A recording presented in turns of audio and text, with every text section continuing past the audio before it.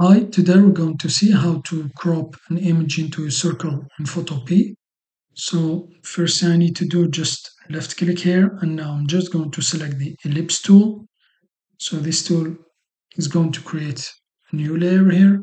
So now hold the shift key down, create a perfect circle, and then just drag the size you want your circle to be. So I'm going to make it here like this. So here it is.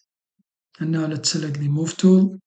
Now I'm going to reduce the opacity here so I can see the layer under it, the woman layer. So now I can move my circle to center it on the face here. So here it is.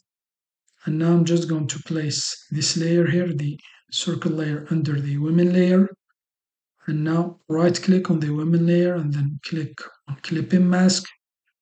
This will clip the layer here according to the bottom layer, to the circle layer.